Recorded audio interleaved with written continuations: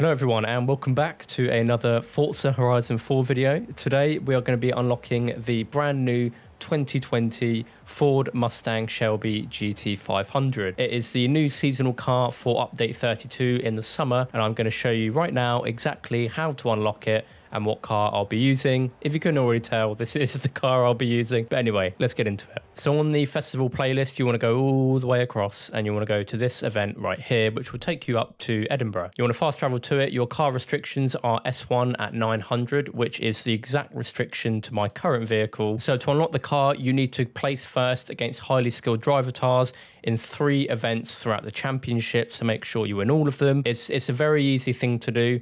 So don't worry too much if you've got different assists and stuff. Just make sure your driver tars are on this difficulty and that you win the races. Right, so the 3 races, so you got one in Edinburgh, you have one at the bottom of the Lakehurst Forest, and then you have the last one, which is at the festival. There we go. So this will be the last event I'll be doing, and the car I'll be using is the 2018 Ford Mustang GT.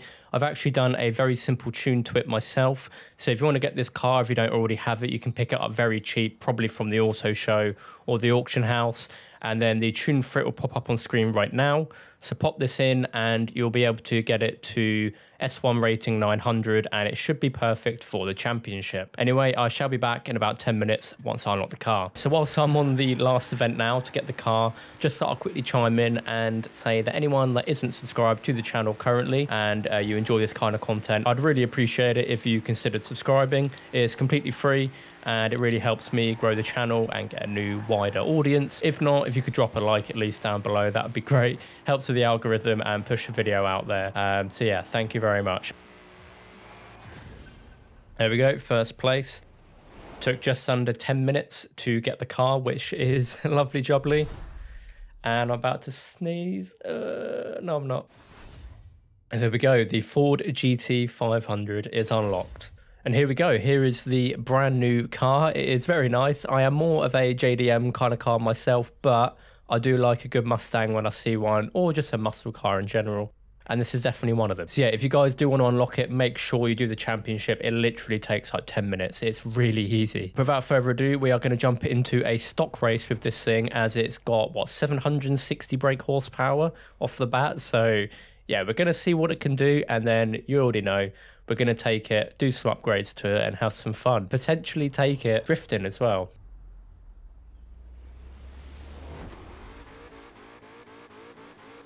Whew, okay. Bit of a wheel spin. Oh man, it pops. You love to see it. Okay, this is already good for me, boys. If I see something like that, I'm sold, you know. So yeah, stock compared to these cars, I don't know what difficulty I actually have the AI on. It's gradually keeping up, but I'm sure once we get to a straight, it should hopefully unleash more of that horse. Oh man, it looks stunning as well. So I have actually picked up a Series X, if you couldn't already tell. But yeah, the game does look phenomenal now. But we're not here to talk about that, we're here to talk about the Mustang. And yeah, it seems... Oh, sorry, mate. It seems pretty decent as a stock car. Like, a lot of them do, to be fair. Just as stock, they're fine. Sound-wise, it just sounds like any other Mustang. Obviously, that's just down to the sound issues within Horizon 4. Hopefully, one day, we'll get the same sounds as Horizon 2 and 3. That is the dream. Oh, my God. Okay. What? Of all the places for me to hit, I literally hit that perfectly. As expected from a muscle car, the handling isn't the best, which is fine. Oh my God. There we go.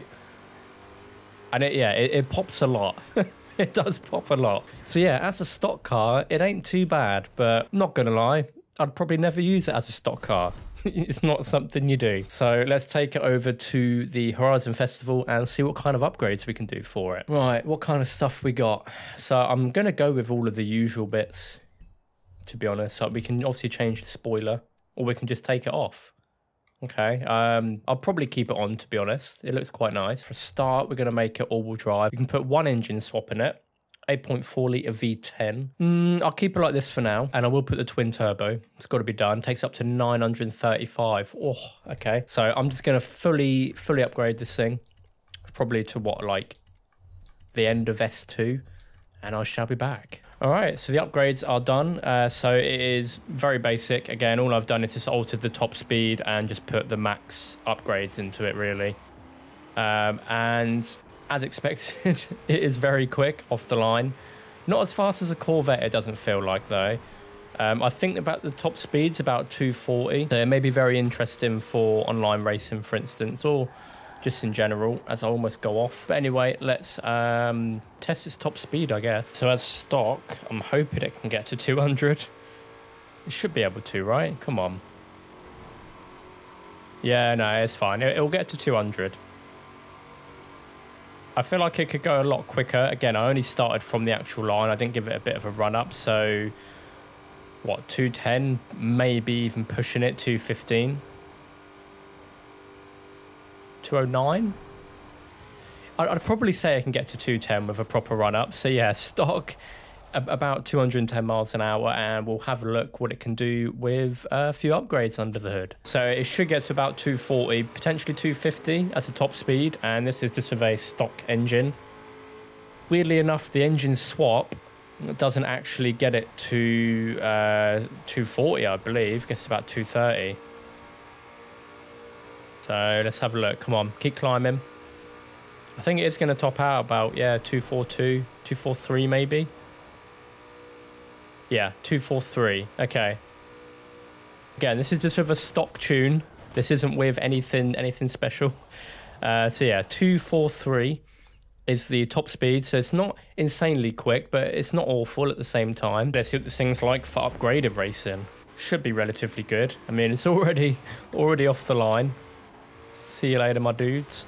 So yeah, this is as high of a PI rating as I could possibly get it with a stock engine, and as you can see, it just absolutely flies. So it's not bad at all. The handling's actually a lot better as well. Before, it was awful. I could not turn this thing at all. Okay, so it's absolutely left him in the dust. This is going to be a very good car to use for races. So hopefully I'll use it again in the future. I don't know, but it seems decent. What am I going to get? Go on. Oh, lovely. $2,000. You love to see it. So I thought I'd take the Mustang over to the Needle Climb on Fortune Island. This is the current tune I'm using. For some reason, I can't bring up the share code. But yeah, if you just search this, if you want to use it, I have no idea if it's good or not. I don't know. But we're going to find out anyway if it's decent. Again, it's only been out for, what, half an hour. And I have no idea really if anyone's actually made any tunes or anything yet. So if you give it some time and you want to tune it yourself or download one, that'll be your best bet. I can't remember what I got last time. I think I used the Corvette down here, if I remember correctly. And I'd assume I probably got about 400,000 points, maybe 450. I'll have to see if I can find it. But for a first run, it seems okay. It does accelerate a lot. I'm literally like tapping it with all my might. I'm trying not to go too quick. So it should be okay. If I can beat the Corvette, whatever I got with that, that would be ideal, because I know the RTR Mustang is very good when it comes to drifting. Obviously, I know it's a bit different to the Shelby GT500, but still the same case, I guess.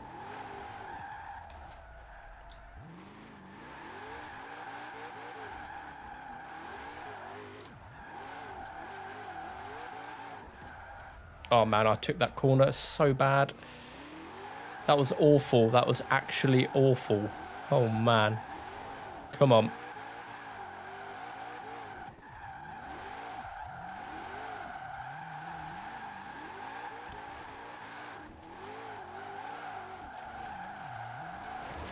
Going way too wide on that one as well. This is stuff a lot of people don't show you. It's when they just completely go off course. It happens too often. Like if I ever do like a proper, like, I don't know, drift video, or if I ever do like a top 1000 or something, I will only show you the good parts of it. I'll include a couple of bits where I mess up, but it happens too often when you do stuff like this.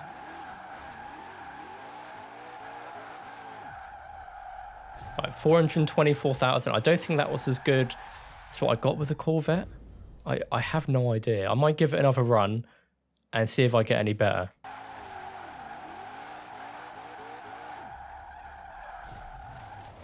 Okay, 459,000 in the end. So I definitely recommend unlocking this car. Like every car that comes out, they're very easy to get. This took literally like 7 to 8 minutes to unlock, so very, very quick. I definitely recommend using the car that I use with the tune as well. Very easy and very quick off the line, so you can't really go wrong. If you haven't already done so, please consider dropping a subscription down below and a like rating if you enjoyed, and I shall catch you guys in my next video. Adios.